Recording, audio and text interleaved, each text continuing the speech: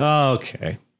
Well, okay, this week we kind of are going to start a little slow, and you're going, well, what's so big about this one? It's not a big deal.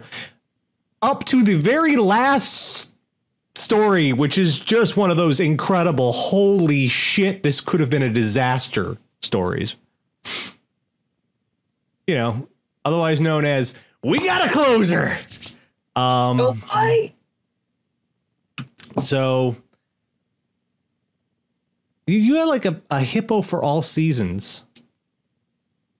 One tentacle is shorter than the rest, but you can't tell when I twirl them. This one always reminds me of the little octopus from Finding Nemo. That looks like a horrible genetic awfulness. That looks like something that came from Fringe, actually. It's a hippoctopus. Oh, wait, what season is that episode in? I don't know, but there's one where there's like actually a little Cthulhuoid horror that Walter ends up keeping as a pet. It's good times. Yeah. Okay, so time for the intro. Each week, Catherine goes out on the worldwide interwebs, finds all sorts of horrible stuff, brings it back here for a little segment we like to call What the Fuck is Wrong with You? And remember, kids, we're starting small. We're gonna build up to it. So, you know how guys have this thing, and if they see something, 2 songs about it. If we see something vaguely phallic, we're going to make dick jokes about it.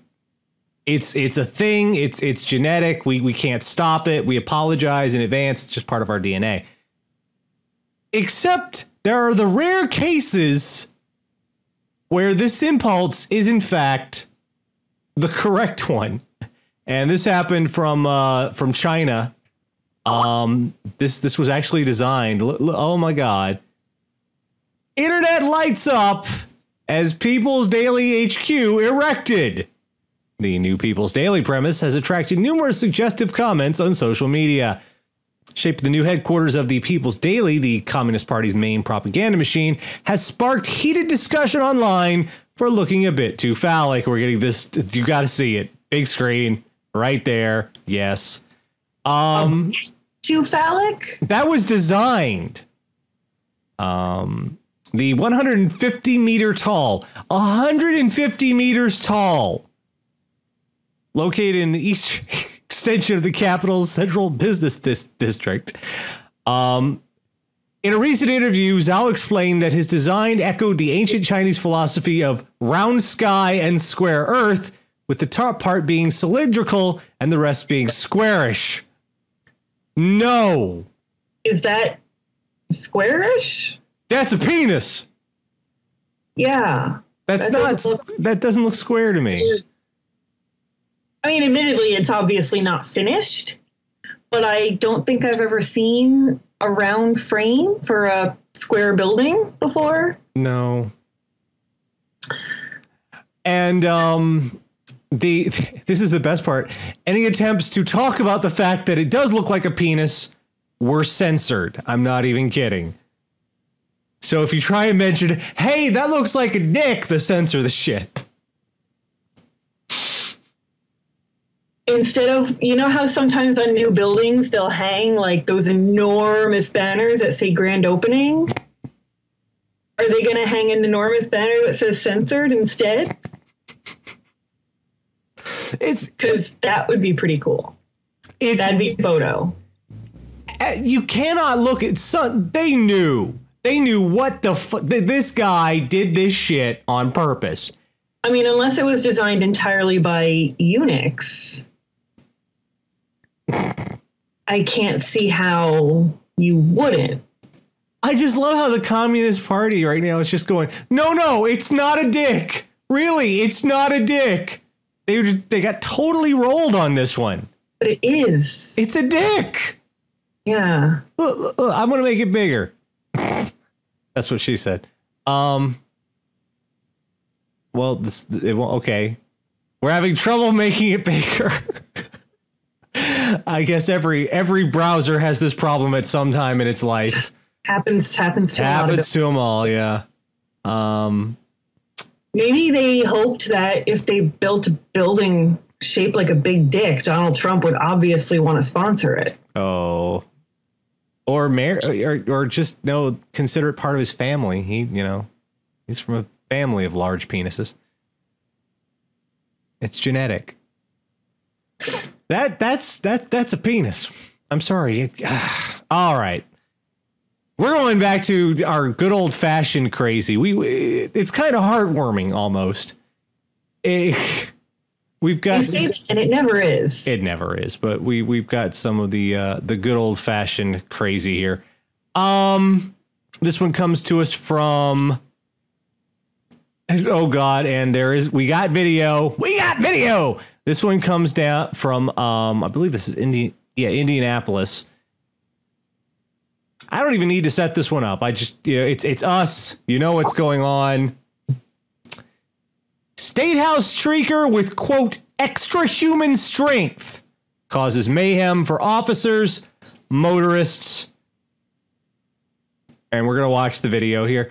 A naked man burst into a control room at a Citizens Energy Group facility last week, punched a worker in the face, and began choking at the startled employee with a large metal pipe.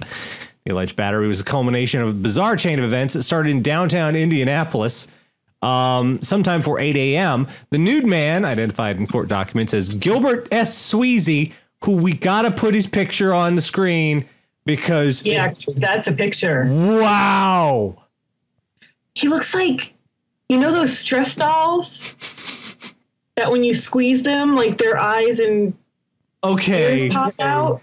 I'm going to preface this by saying this is awful of me, judging someone on their appearance. This is mean. This is cruel. However, a roof, baby, roof, baby. Never saw the Goonies, did you? No, we discussed this. You never saw the Goonies. The DVD is in my home. The boyfriend was going to make me watch it, and then my DVD player shit the bed. Well, I fixed that though. Fate does not want me to see the Goonies. I think it's on Netflix. It might be on Netflix. Yeah. Is it? Yeah, I think so. Oh, all right. Well, and I could still see it. Well, anyway, back to this nonsense.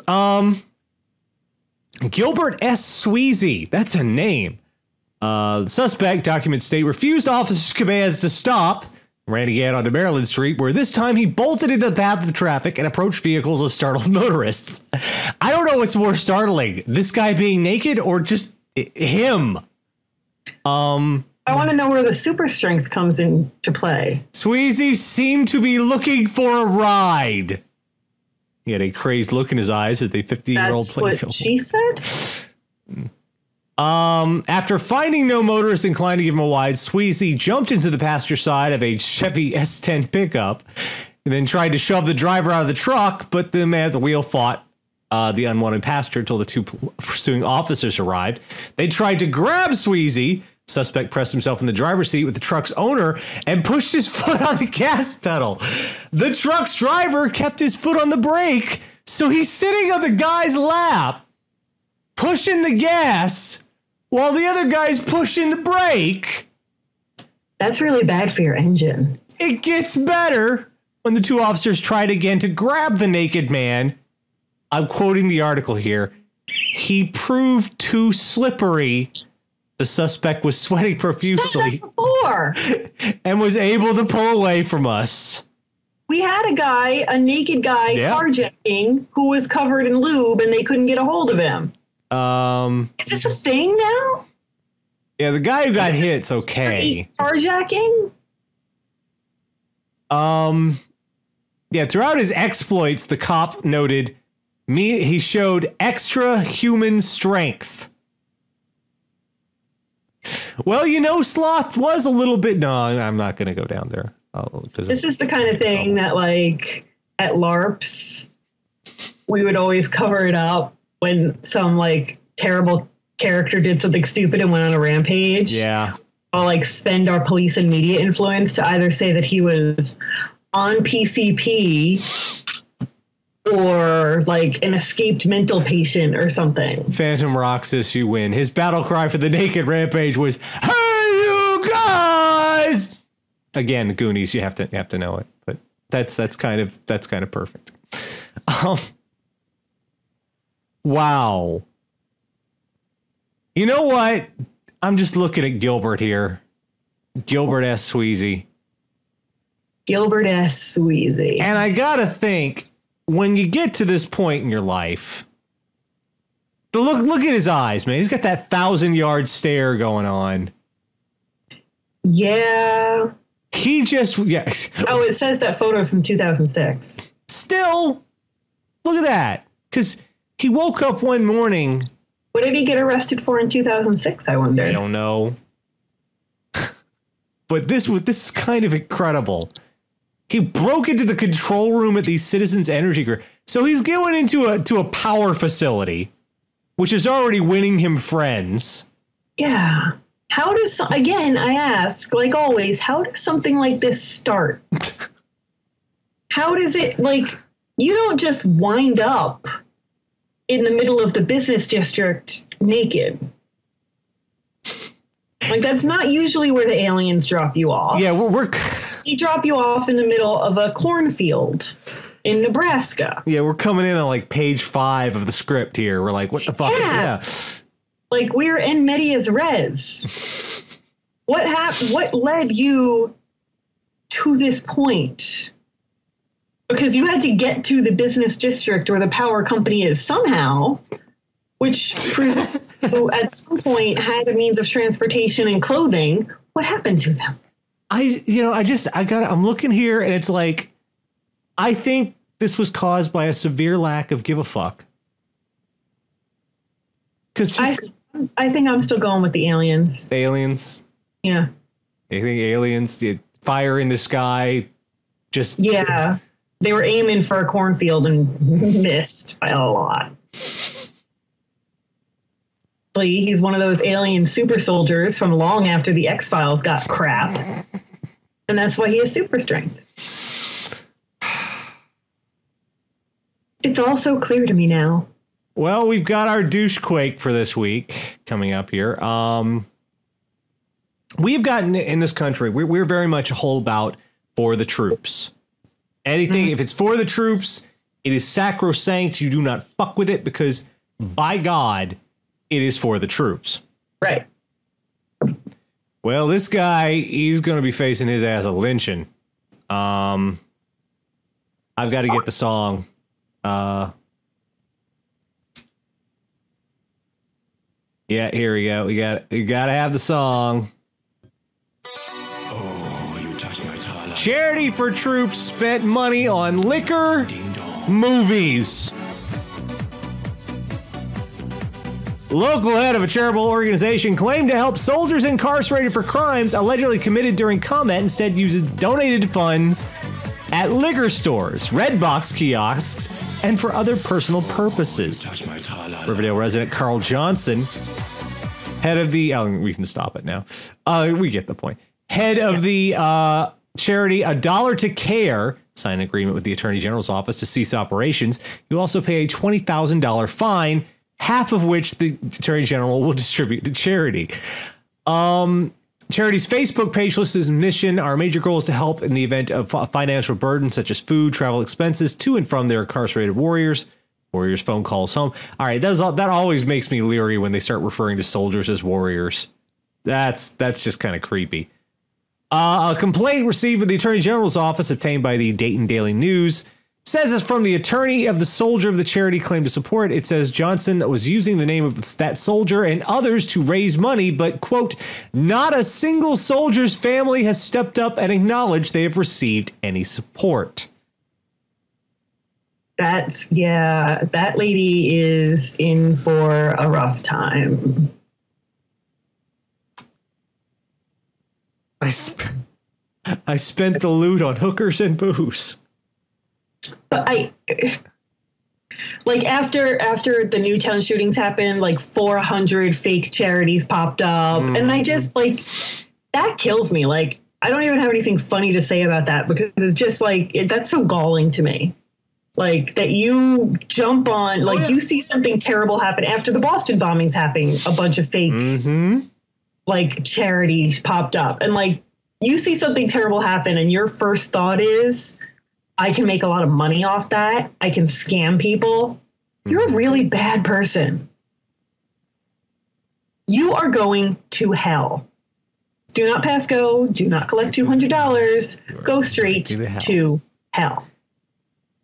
And all right, this is the one thing whenever this shit happens also, especially this guy wasn't just a fly by night. You know, he wasn't just saying, I'll collecting money. No, he had a Facebook page, he had everything established.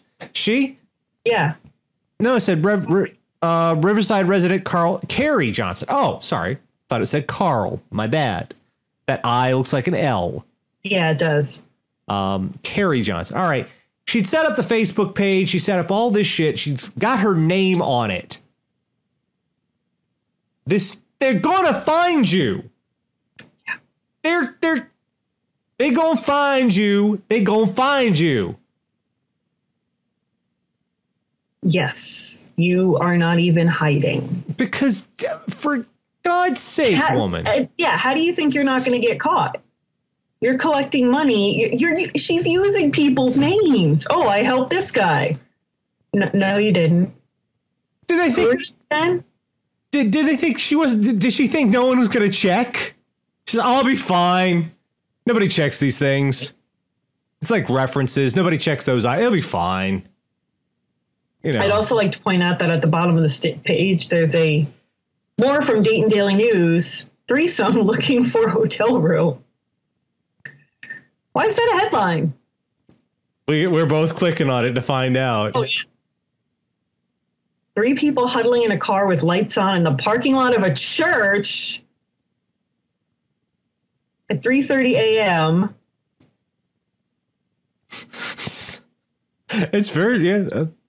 They admitted a nearby bar, and the 2 women and man were using their smartphones trying to find a decent hotel since they were too far from home to make the trip. Wow, you fail. You fail sex at that point. Yeah.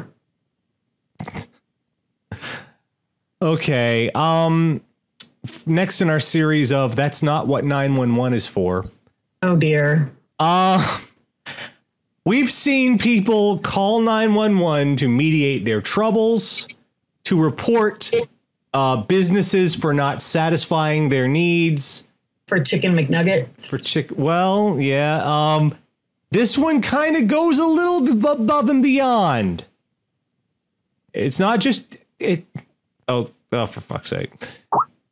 St. Pete man calls 911 and asks cops to bring him Kool-Aid and drugs. I'm really shocked that this happened in Florida. Jarvis Sutton said he wanted 3 things Sunday. What? I'm really shocked that this happened in Florida, our greatest state. Said he wanted 3 things Sunday: food, drink, and drugs. He asked the wrong people for help getting those items, though. Police said Sutton, 34, called 911 approximately 80 times. The defendant admitted to calling 911 because he, quote, wanted Kool-Aid, burgers, and weed to be delivered to him. Sutton never got those things. Instead, he was booked into Pinellas County Jail. On the way there, he started chewing foam attached to the metal caging in the back of the police cruiser. That's not how seamless works. First of all, they don't deliver weed. No. Second, they are not 911. But how, like, he didn't really need the drugs, did he? Nope, because they put him in the cars. I'm not. If you're calling 911 and thinking that the police are going to deliver you food and weed, you don't need any drugs. No, you're fine. You're already set. Yeah, you're all good. You're good. You're cool. You're fine. And Kool-Aid. And that's just lazy. You cannot make your own Kool-Aid. You have to call the police 80 times. 80 times. I don't think I've ever done anything 80 times in a day. So here's what happened. Yeah, hey, can I get some weed, Kool-Aid, and burgers? Sir, this is for emergency purposes only. Yeah, okay. Sir, we're gonna have to hang out a minute. Okay. Beep, beep, beep. Yeah, can I get some weed, Kool-Aid, burger? Oh my God, I just know what happened. He kept forgetting he called them. 80 times? Yes! That man shouldn't be allowed out without an adult guardian. You said he was already on shit. That explains it. I'm not sure how it's possible to forget something 80 times in rapid succession. You haven't had the right drugs. Unless you're the guy from Memento. I mean, maybe that would explain it. He just forgot to tattoo 911 is not for food and weed across his chest. Okay, Galileo in the channel said, what, shouting, hey, Kool-Aid didn't work? Hey, police! Oh, yeah! Oh, God. John G ate my burgers and Kool-Aid, yes. All right. Oh, God. Oh, we're escalating here. We have more naked, more crazy, more Florida. And I think this man... I don't want more of any of those things. No, we don't, but... Okay, first of all, when you see this guy's picture, he's too happy, far too happy, after being in these events.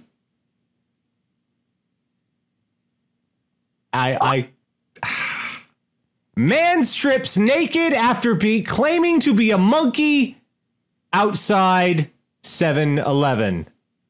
And he looks far too happy to have been in this situation.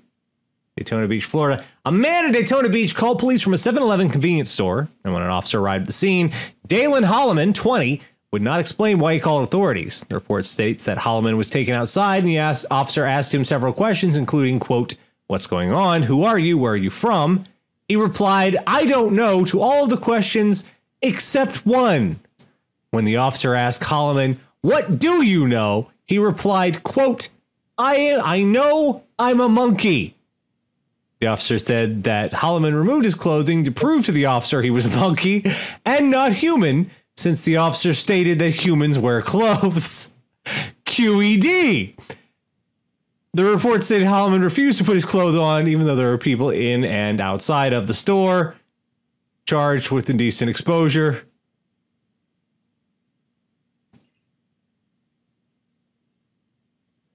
I'm invisible. Can you see me? Yes. Yes. Maybe we put on some shorts before committing any more crimes.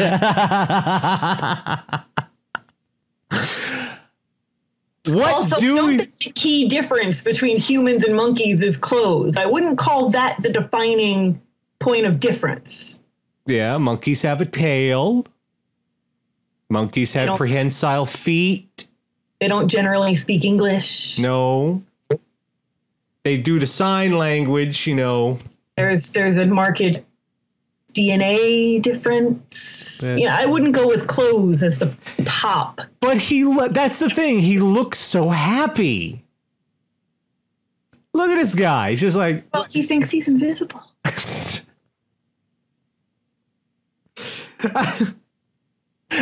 That poor cop. What do you know? I know I'm a monkey. Yeah, that's a bad day at work. That cop's just like, you know what? And that's the moment where the cop just went, oh, for fuck's sake. Fantastic. This is going to be a long day. Yeah. And the poor guy, if you are a monkey, monkeys don't wear clothes. Oh, okay. Problem solved. The officer said he believed Holloman was of sound mind, and when asked to please put on his boxers after being handcuffed, he was able to do so with perfect balance. Well, of course, he's a monkey. Monkeys balance very well. That's a weird final sentence to the article, though.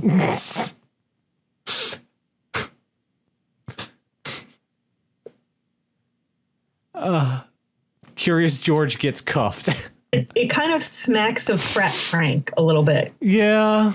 Like hazing ritual. He's kind of lucky they didn't just bust out the taser for the fuck of it. Yeah, well, you'd like to think they only do that. You'd like to. They have to. But they don't. Yeah. Don't tase me, bro. Yeah. Okay, I built up to this one when we started tonight. This final story is holy crap. This is one of those moments truly that embodies the spirit of what the fuck is wrong with you? Oh, good. This comes from India. Pilots sleep as air hostess turn off autopilot on Bangkok Delhi flight. Two Air India pilots put the lives of 166 passengers on a Bangkok Delhi flight in danger by taking a 40-minute break from the cockpit and getting two stewardesses to operate the plane in their absence. I'm going to say that again. Getting two stewardesses to operate the plane in their absence. The stunt almost ended in disaster after one of the stewardesses accidentally turned off the autopilot, forcing the pilots to rush back to their seats. The incident took place 33,000 feet in the air. 30 minutes later, First Officer Ravinda Nath excused himself from the cockpit for a bathroom break, and air hostess Jay Blatt to occupy his seat in his absence. According to guidelines, it's standard procedure to ensure the presence of a second person in the cockpit so that if the pilot is not able to operate the aircraft for some reason, the other crew member in the cockpit can immediately call for the other pilot. What actually happened after made the same mockery of air safety. Minutes after the co-pilot left the cockpit, the captain called another stewardess and asked her to take his seat. Captain did not leave the cockpit immediately. Instead, he spent a few minutes teaching the two stewardesses how to operate the aircraft. If that's something you could teach in a few minutes, we would have a lot more pilots in the world. Like if you could learn to pilot a major aircraft in the time it takes to learn how to reboot your computer. Okay, you see that stick? You pull back, we go up, you push down, we go down, left, right, we got the things on the floor, go wah, wah, and that one says how high up we are, and that one says, okay, you're fine. You got it, though. You got it. Okay. I mean, I don't know how to fly a plane, so I could be wrong. It could just be press the red candy shiny button. Nope. But I feel like it's probably a little more involved than that. And I don't know who I'm pissed at most. The pilots for deciding, you know what? We need a nap. We need to take a break. Or the stewardesses for going, okay, sure. We'll fly the plane. Awesome. Well, I mean, on a flight, I'm pretty sure the pilot is sort of the commanding officer, as it were. Well, so I don't know, like, and if the first one, it looked like they were following procedure, I can see where you would wind up in that situation and be like, well, shit, I would put it on the pilot and co-pilot because that's bullshit. But, okay, well, they turned off the autopilot, which means they were pushing buttons and flipping switches. Yeah. That's okay. If I'm in a tube hurtling through the sky, and the only thing keeping me aloft are controls arrayed in front of me, I'm not going to start experimenting. No, that's not the time to find out what this one does. Riccio said, go try the 747. Not the time. Not the time, yeah. At what point did the Foo Fighters save the plane? Yes. Well as played. D.A. Scott, yeah. Yeah, I mean, everybody's getting fired here probably. Fired? Okay, 166 people could have died to begin with. Then there's also what's underneath them because they could have crashed into any goddamn thing. Oh. Two of the flight attendants are busy flying the plane. Who is going to deal with the guy liquefying and communicating a pathogen to everybody on board? I think we jumped a track there. Well, you know, fringe. Yeah, I know. I could have excused them if they were falling to pieces, but they weren't. They just wanted a nap. Look, I need a nap right now. Okay, this is what I do. Okay, this is earning money for me. This is my thing. I could use a nap at this moment. I've had bad insomnia, but you know what? I'm still sitting here, and no one will die if I get up and leave or not. Hell, you could just go to sleep right there in the chair, and I bet you'd still have an audience of about 500. Exactly. Like, I bet half these people would stick around just to watch you sleep in the chair. Okay, Weary Katie, pilots to air hostesses. I just want to tell you both good luck. We're all counting on you.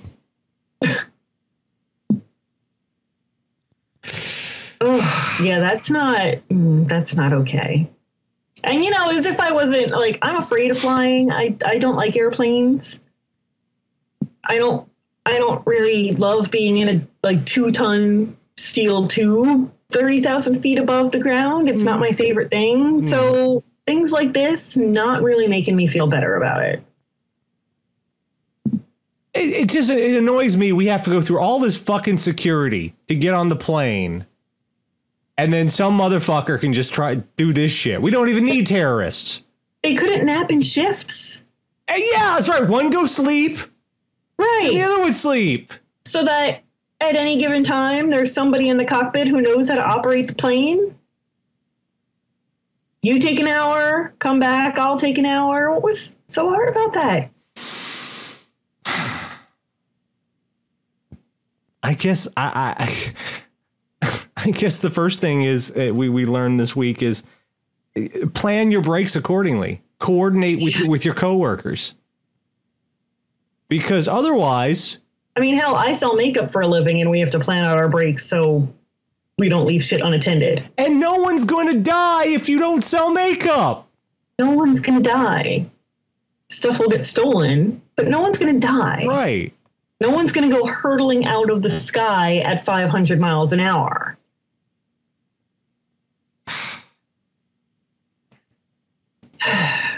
I've got that. You know what I'm thinking? I'm just picturing those two stewardesses sitting in the cockpit and that I have no idea what I'm doing caption underneath them. That's all coming into mind. Yeah. We've learned that if it looks like a dick, especially if it looks like 150-meter tall dick, you can say it's not a dick. You can claim it's anything you want. You can outlaw talking about the fact that it's dick. But it's still a giant dick.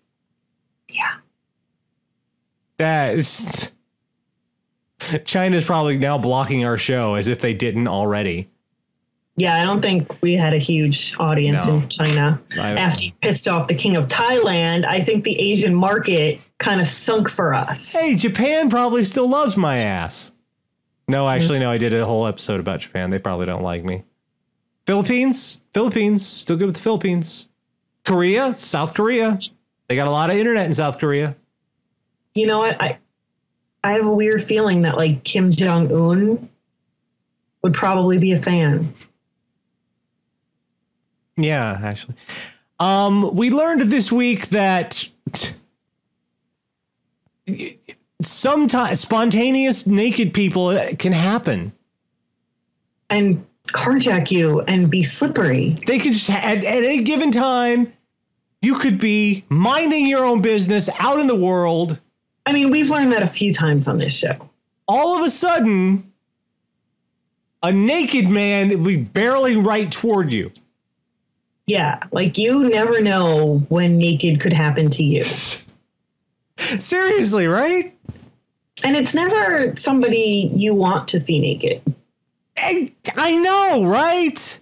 Like, it's never Chris Evans running down the street naked. No, it's always the last person you would ever desire. Galifianakis running down the street naked. That's not fair. Why can't it be Hugh Jackman?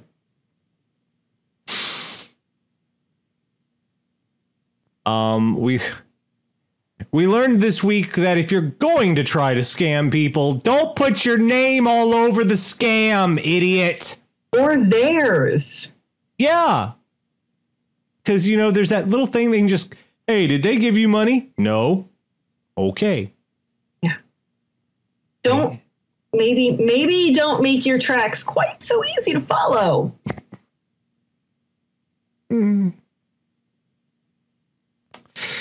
We learned this week that someone can call 911 80 times and still not take a fucking hint. There are a lot of people in this world that can't take a fucking hint.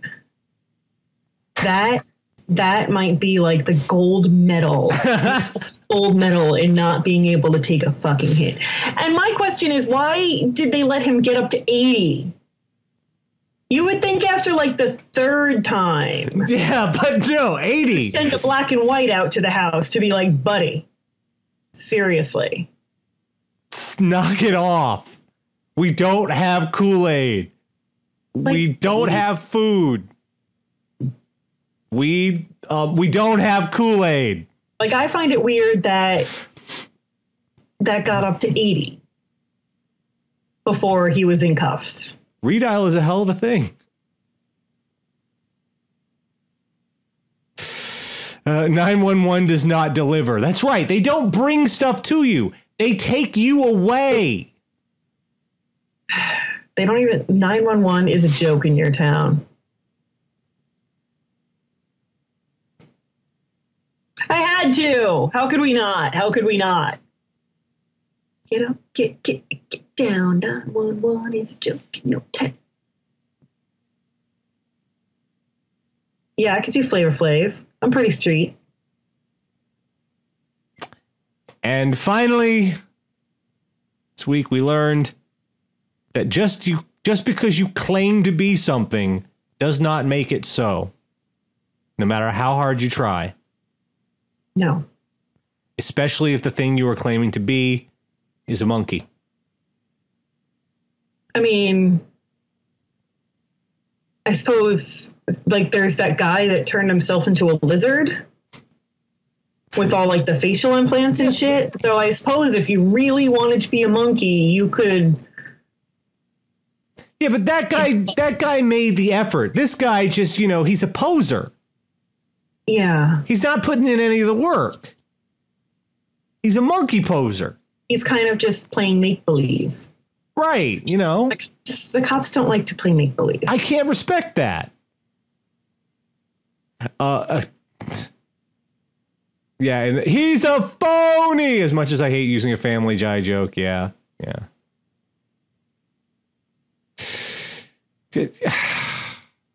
Yeah, could you, yeah, Don Hoff, could you have glued a rug to your chest at least? Just try. Just make an effort. Yes, that's all we're asking for here. A little.